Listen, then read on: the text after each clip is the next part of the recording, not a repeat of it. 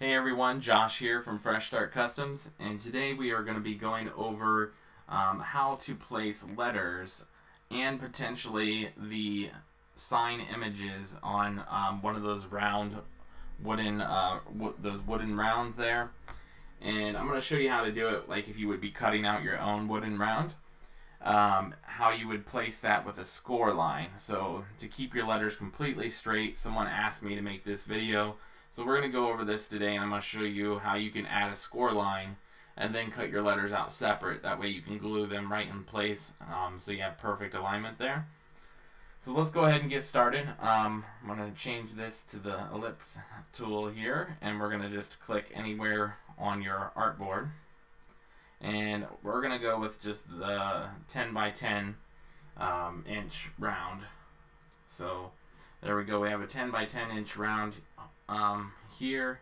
If yours comes in like solid black like that, you can go ahead and just remove your fill right here, and then make sure you have a cut line of some color.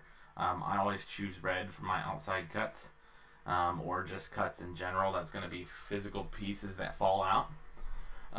So you can do that however you want. And then what we're going to do is we're going to add our text here. So it can be anything you want. Just for an example, we're going to go ahead and just type in Merry Christmas.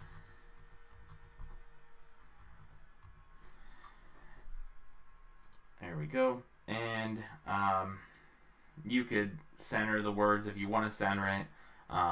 Do whatever you want with the words that you want. If you want it to be on separate lines, you can create two different text files.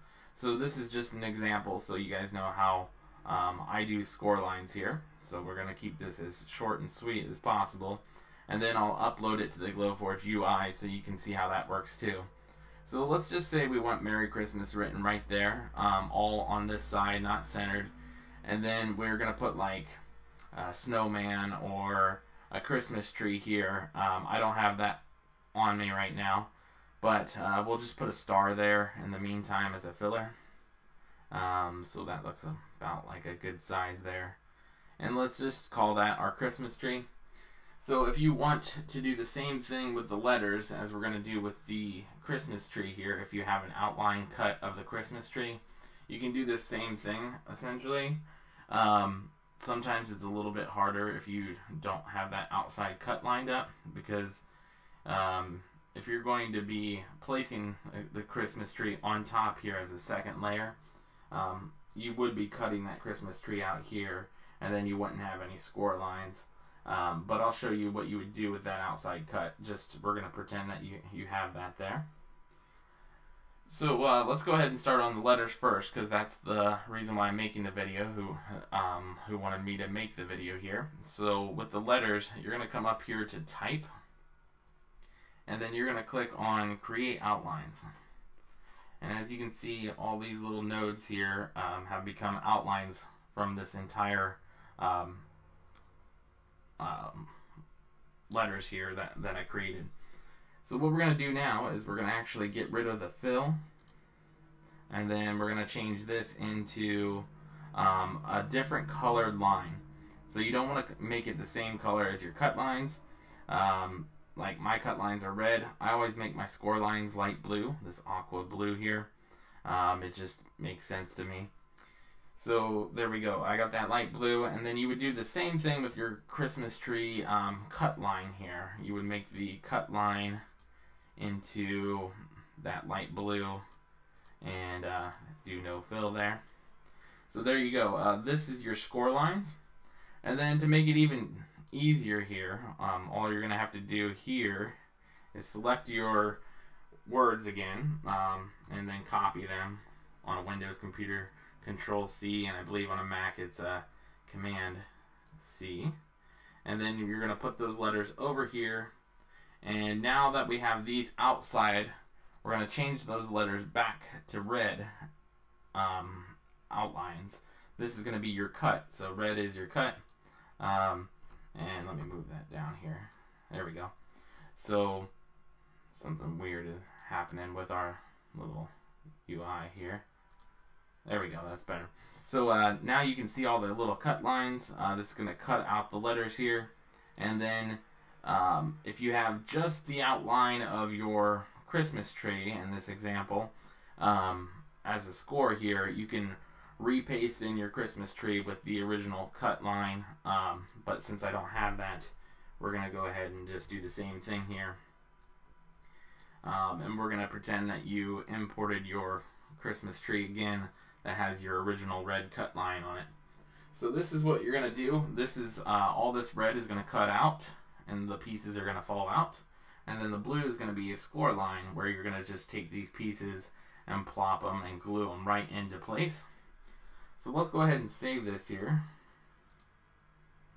And we'll just, let's see. We'll just name it Christmas Test here. And I'm going to just do an SVG right off the bat just to save us some time. There we go. So let's open up the Glowforge UI here, and we're going to import that Christmas Test right here. And that will process your image down here, and it's going to import it. And there you go. This is your sign and everything all in one file. And as you can see, I have it under the recommended cut settings here. I might have to scoot this over a little bit once I actually choose my type of wood, because we're pushing 19 inches. It's usually like 18.5 inches, so I'll just scoot that over if I need to. But just using this as an example, we're going to go ahead and just select like thick maple plywood to give you an example of how this is going to lay out. So as you can see, this Merry Christmas and star in the center here is our score line. You see how it highlights here? We're going to go ahead and click on that, and then we're going to click score, and now that is the score line. So it's going to go through, score all these letters, score your Christmas tree, and then it's going to cut all of these other pieces out afterwards.